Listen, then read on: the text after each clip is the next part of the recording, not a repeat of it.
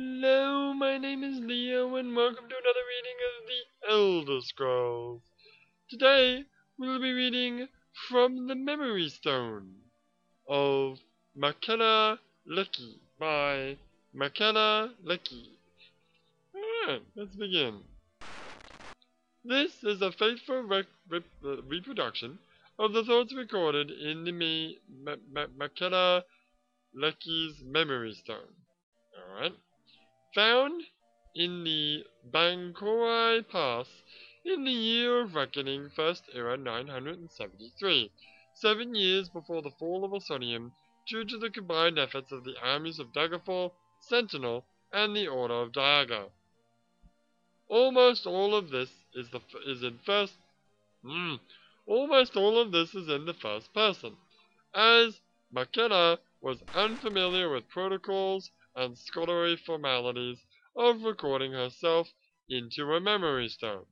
Nonetheless, her heroism and heroic deeds live on, her memories fresh in the stone for all to feel and hear. I wonder if this will really work. The Mage's Guild took me for 25,000 gold crowns. If it doesn't... Huh? Oh, right, I paid some money. Imagine this stone will record my thoughts? What did they say? Just unwrap it from the silver foil and leather bag, and as soon as it touches my flesh, it'll begin to record? Ah! The pain! I must block it out. No one would want to hold my stone and hear my thoughts if I let it record my pain. Thank the Ebenam and the training I received in the Hall of the Virtues of War, I can block out this pain. There. It's walled off. Yes, I can still see it there just beyond my consciousness, lurking like a hungry wolf. A wolf that will soon come. That will soon consume me. I see also my inevitable death from these damn wounds. No potions left. The healing crystal and ring are used up. And me, with not even enough magic to light a candle. Oh, but the gods did give me other gifts. The gift of sword singing, the thrill of battle, Frenda Hunding's Book of Circles, the Way of the Sword? Ah, but then that is my story. I get ahead of myself. I am Makela Leki, a warrior, a sword singer, a second level Ansai.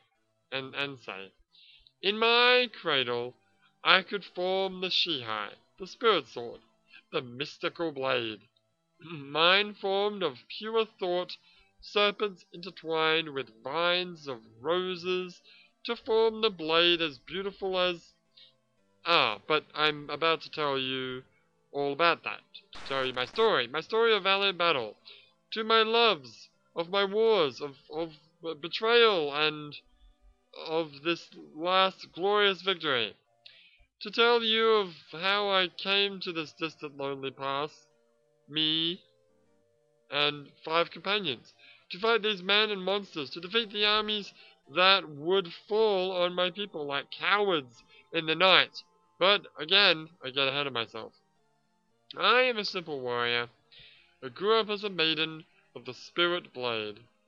As early as I can remember, I wanted to be a singer, to feel the hunger of the blade in my hands, to feel it come alive and take my enemies.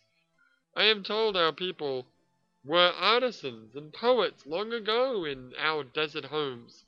Here, in my new home, now known as Hammerfell, many of us have returned to those ancient ways, but to me there is but one way, the way of the sword.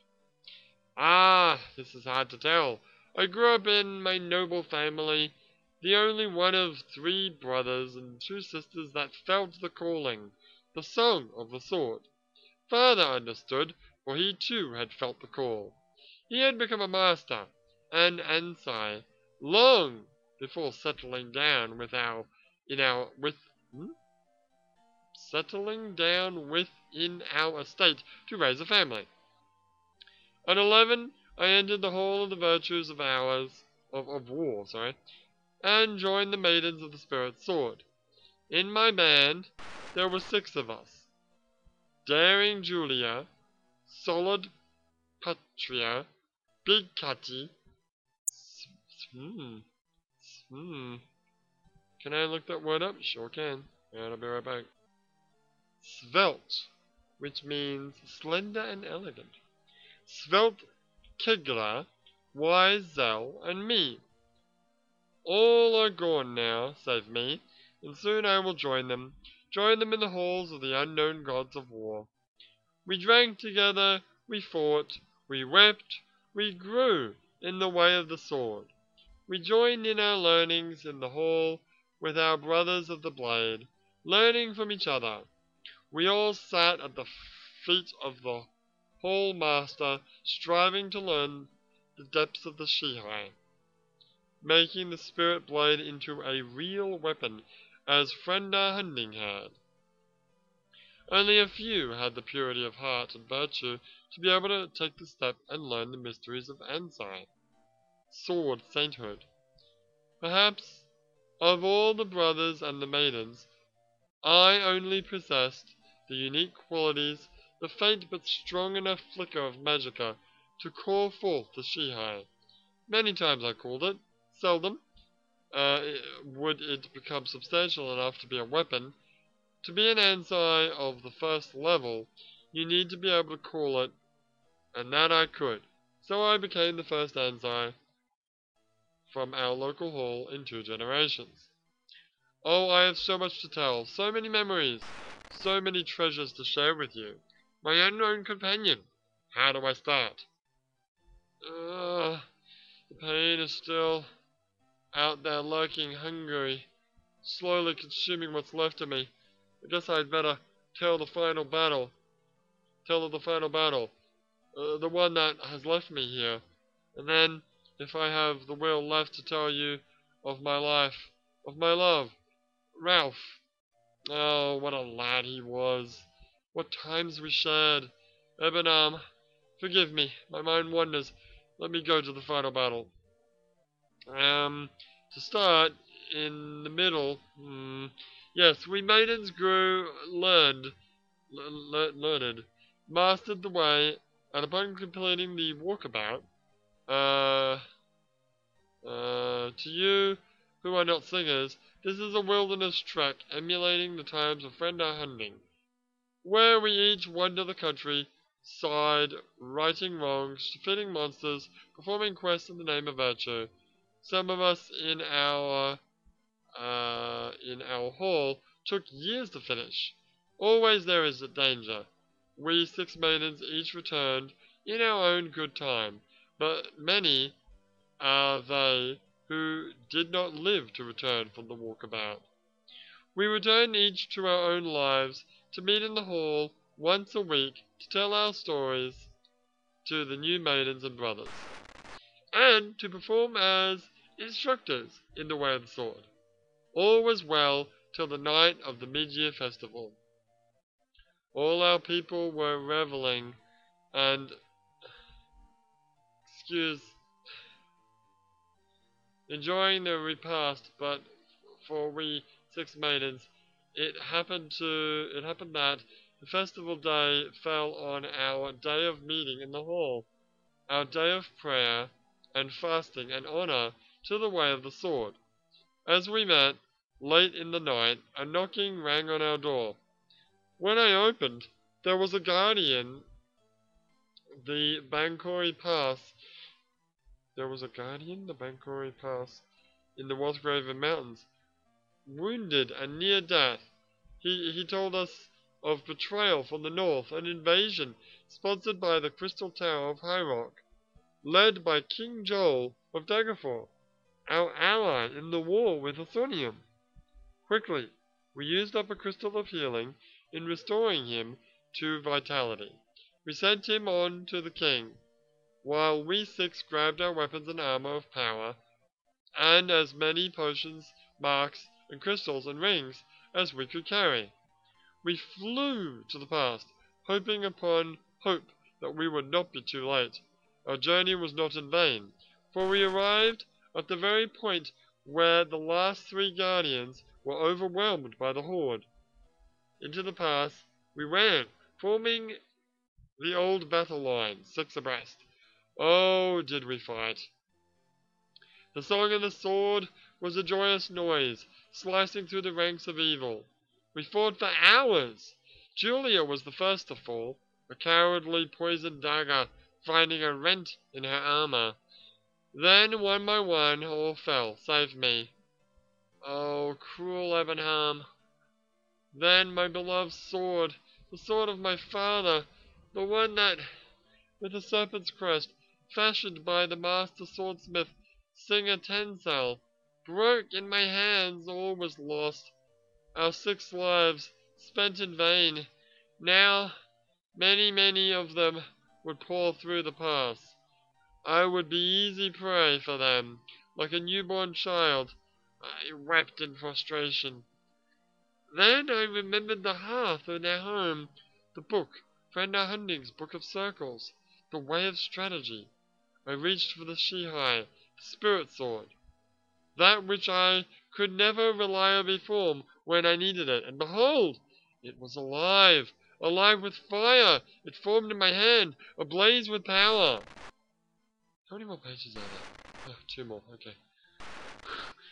Oh, I slew it mightily, right and left, like a scythe through wheat. All the ways of the Lord of the Tower I fought. With one blow I cut his magical armor asunder. One more took his head. But to do that deed cost me dearly.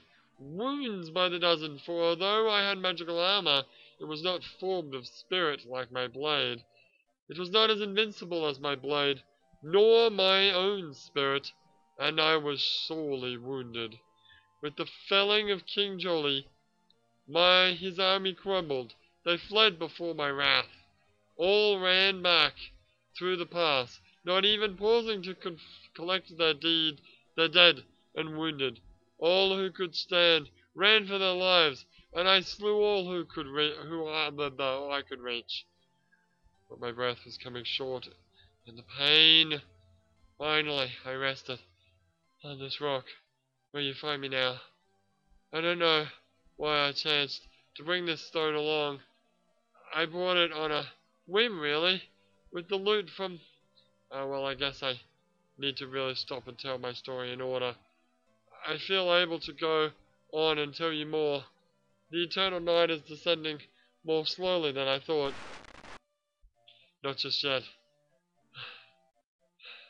Am I ready to compose my death poem? A little sip of water and... Well, I think I will go back and tell you of my life. Maybe some details about the battle. And, oh yes, about Ralph and our children. Where will I start? Oh, I am a simple warrior. I grew up as a maiden of the Spirit Blade as early as I can remember. And that was... It's very sad. That was from the Memory Stone of Makela Leki by Makela Leki. Tune in tomorrow, not tomorrow, sorry. Tune in on Monday for another book reading from the Old Scrolls. But for now, my name is Leo and I will see you next time.